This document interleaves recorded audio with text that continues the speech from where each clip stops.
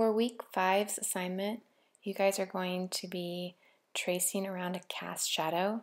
You can use artificial light or sunlight to create those cast shadows.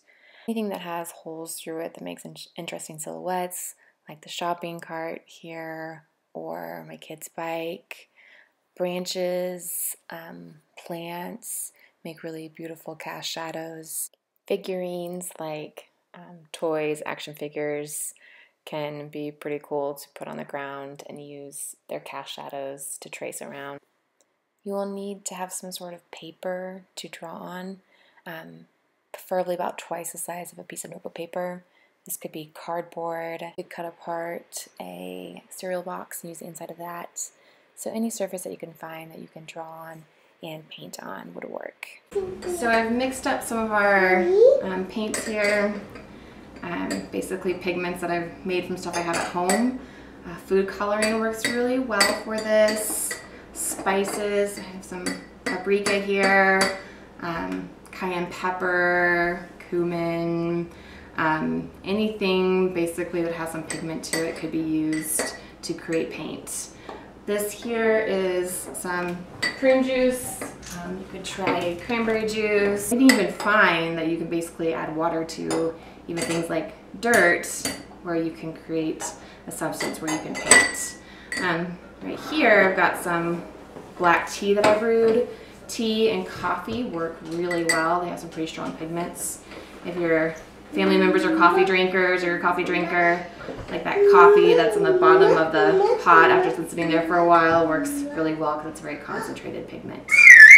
You'll need pretty strong pigments for the color to show up, so less water to start with. If you need to add more water as you go, you can. So I've got a tea, purple from food coloring, burnt orange from paprika. It's got some specks in it that can actually be pretty cool in your painting. Add some texture, and then juice here.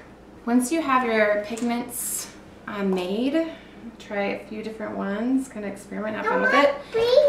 You're going to see what those look like when you apply them to paper.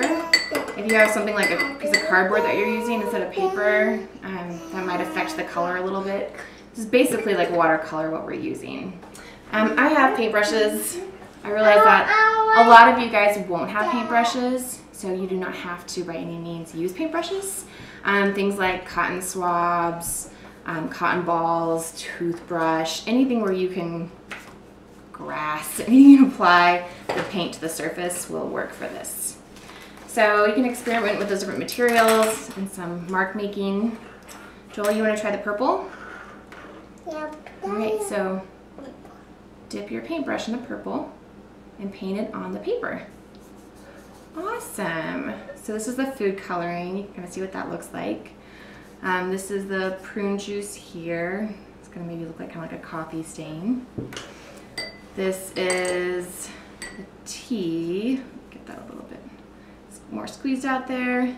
And you can make your tea and coffee stronger or weaker. You'll see a lot of cool YouTube videos of people painting with coffee and tea. So it's pretty light tea pigment. I might want to try to make that a little bit darker with another bag of tea.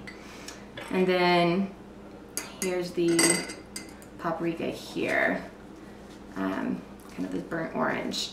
And that's something too that I could add more paprika or more spice to the water, and maybe try to crush it down a little bit more to get a little bit darker pigments.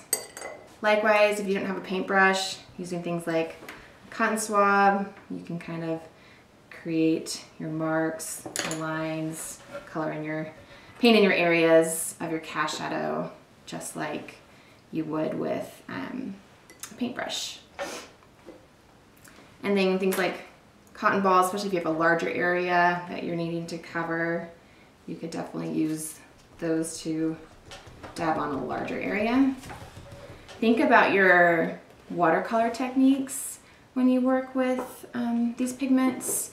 You could experiment with like adding salt in to create that salt texture, rubbing alcohol that kind of separates the pigments a little bit.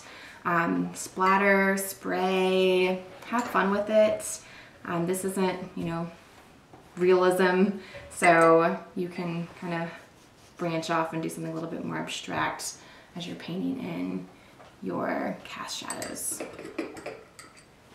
So I've got a kind of like a teal color mixed up, and I made this a little bit darker, my tea that I'll be using.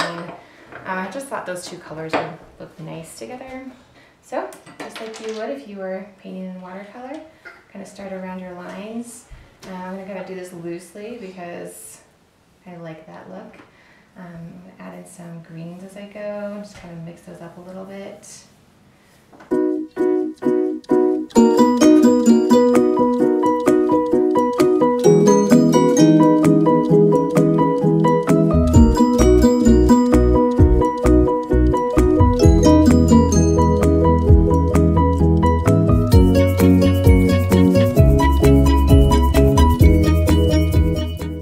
Finished tracing around your cast shadow and painting it in, take a photo of it straight on and send it to me.